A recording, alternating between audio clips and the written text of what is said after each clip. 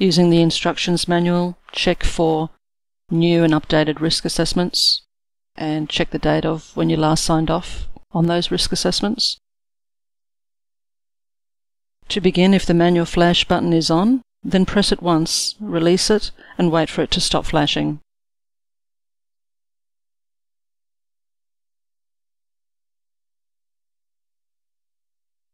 Check the following settings. The accelerating voltage should be off. The X stage position should be at 25 mm. The Y stage position should be at 35. Your external Z should be at 39 mm. Your tilt should be at 0. And your rotate should be zeroed as well. Push the initial set button. Using clean gloves, we're going to remove the sample exchange rod from the vertical holder and remove the sample stage from the specimen chamber.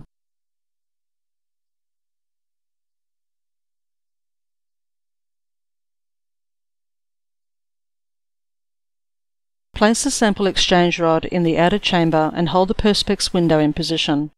Press the red button on the inner door of the sample insertion chamber to pump the outer chamber. Wait until the light goes out.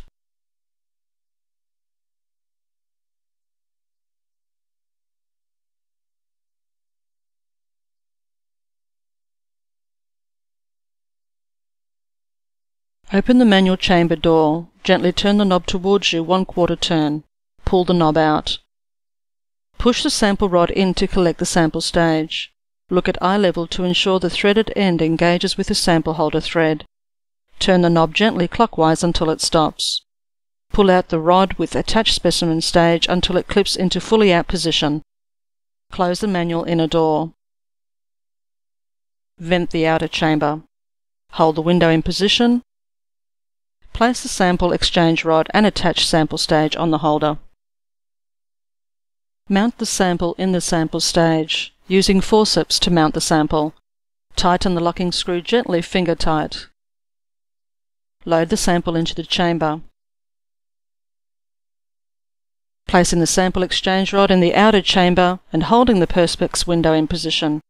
Press the red button on the inner door of the sample insertion chamber to pump the outer chamber. Wait until the light goes out. Open the manual chamber door. Gently turn the knob towards you 1/4 turn. Pull the knob out. Insert the sample by carefully pushing the sample stage onto the dovetail mount. Turn the rod anti-clockwise. Make sure that the stage is fully released before retracting the rod.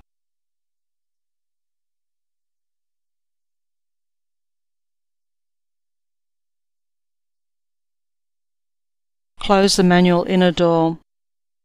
Vent the outer chamber. Hold the window in position. Press the red button to vent.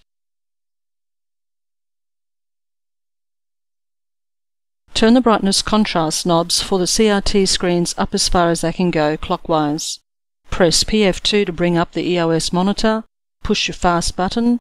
Change your magnification to a low mag. Make sure your accelerating voltage is off. Select the desired voltage. Push the accelerating voltage button on. Wait for the emission current to reach 12 microamps.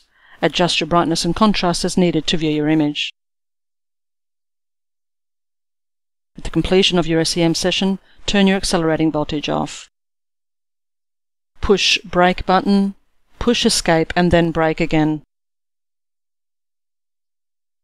Push a slow button, turn your magnification up to maximum value, turn down your brightness and contrast. Press PF1 to remove the menu. Turn down your brightness on your monitors. Leave the manual on the microscope.